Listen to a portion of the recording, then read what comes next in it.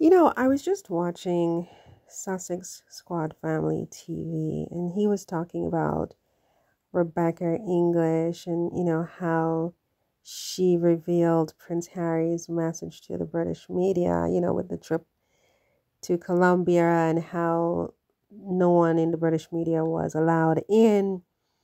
And for the life of me, I'm really baffled about how the British media has been reacting. And it seems really, really serious and really, really deep. They took it really personally that they were not allowed to go with Harry to Colombia. And to me, it just doesn't make sense until suddenly it makes complete sense. Now, Rebecca English is a part of the Royal Rota. And the Royal Rota is this group of journalists and reporters who have first dibs on the royal family, all of the royal family news, the royal family members.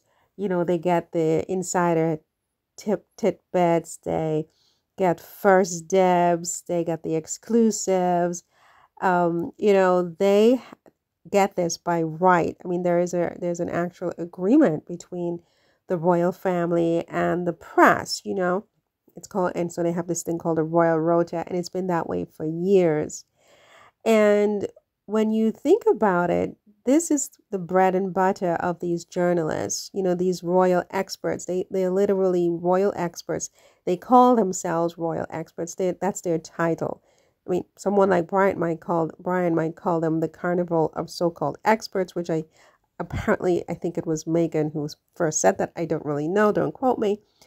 But this is their bread and butter. This is their job. This is how they make their money. This is how they pay their rent.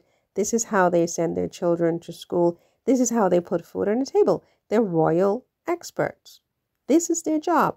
And when the job dries up, this is very, very, it's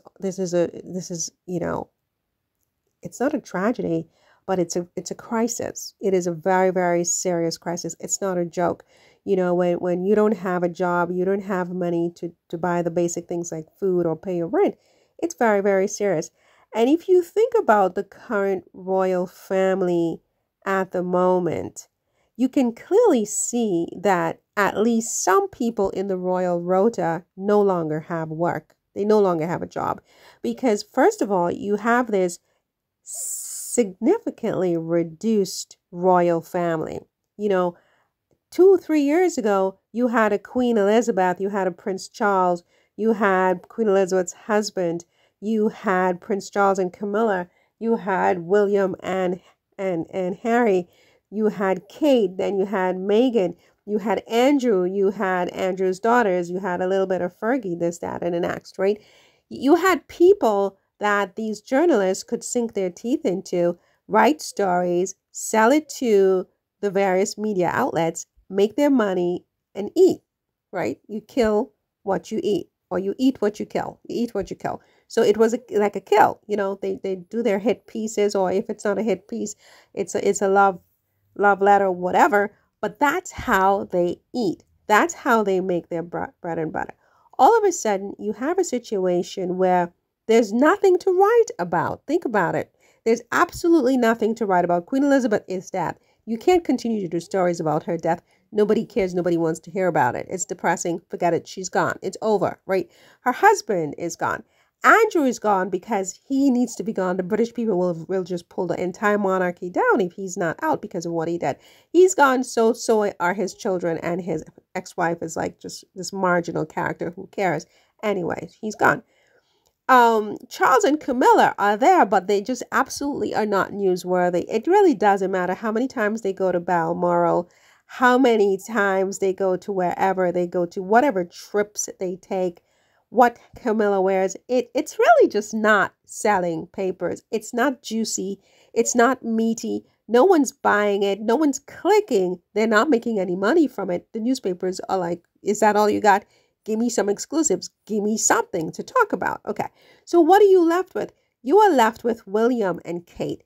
Kate, for the entire year of 2024, has been MIA, and she has already sent out a communique that she's going to continue to be MIA for the rest of the year. Good luck if you see her in 2025. She's out. She doesn't want to do the job anymore.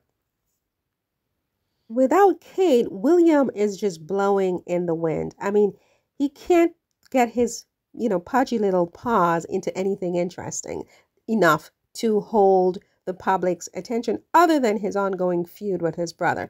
His ongoing feud with his brother does sell papers, which is why he gives them what he gives them to keep this going, because without it, they're going to turn on him. Like, why do we need y'all if we have nothing to talk about and write about? We can't make a living, right? That's why William continues to feed the journalists tidbits, right? Apparently that's what he's doing. I mean, I don't know this for sure, but that's what I've read, that he's feeding them tidbits, right? So, who is left for these people to write about so that they can make a living? There's nobody left, you guys. Think about it. There is absolutely nobody left but Harry and Meghan. And so when Harry and Meghan go off on trips, this is a big deal. It's like meaty. It's juice. It's clicks. Meghan's outfits alone, that they can tear that apart and talk about that, will get clicks. People care about what Meghan is wearing. They just do, right? They care about what Harry and Meghan are doing together. They care about where they're going. They care about who is inviting them and why.